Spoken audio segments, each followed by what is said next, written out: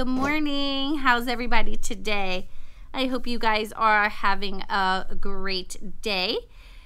We are going to learn about our project for this week, and our project is based on warm and cool colors. So in the art packet that came home with you, you will find a worksheet that says warm and cool colors on it. Explain to your little one what are warm colors and what are cool colors, and have them color this in.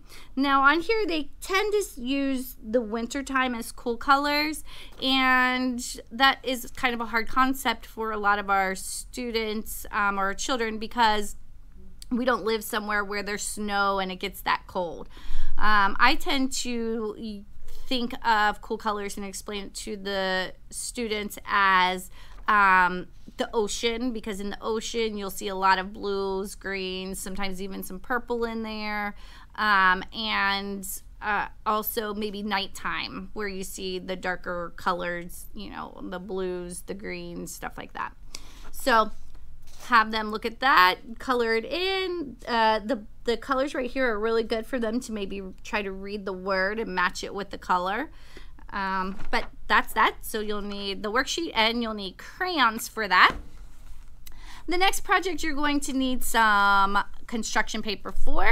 Warm and cool colors. You'll need 2 warm colors, 2 cool colors. So have them choose whatever 2 colors they are, 2 of each that they want to choose.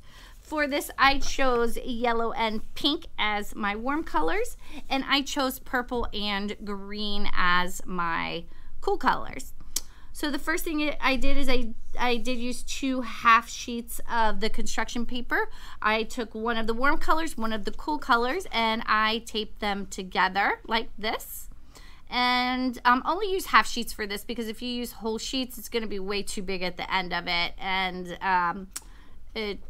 for what we're doing, it'll look kind of silly. So half sheets of paper, 1 warm, 1 cool, glue them together or tape them together. And then you're going to take your other 2 remaining colors, your warm and your cool, and have them trace their hand on it. Now, when they trace their hand, let them trace it. I know it is hard for them at kindergarten, but this is a fine motor skill that they really need to learn. So just have them put their hand down on the paper, spread their fingers out nice and wide, and trace all the way around their fingers, reminding them to stay nice and close to their fingers.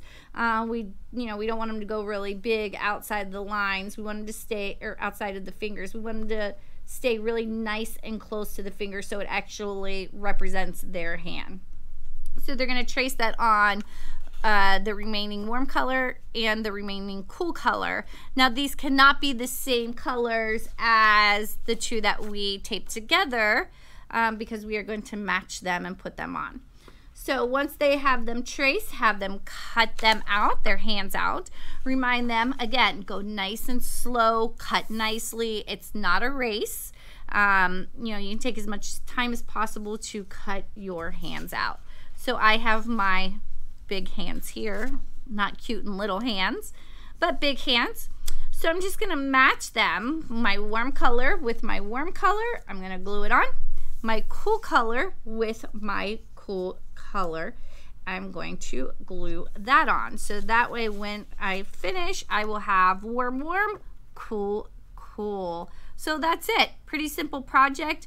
The thing about this is, again, having them slow down, trace nicely, cut nicely, and be able to tell you what are warm colors and what are cool colors. So I hope you have fun with this project, and I look forward to seeing their cute little hands. Have a great week. Bye.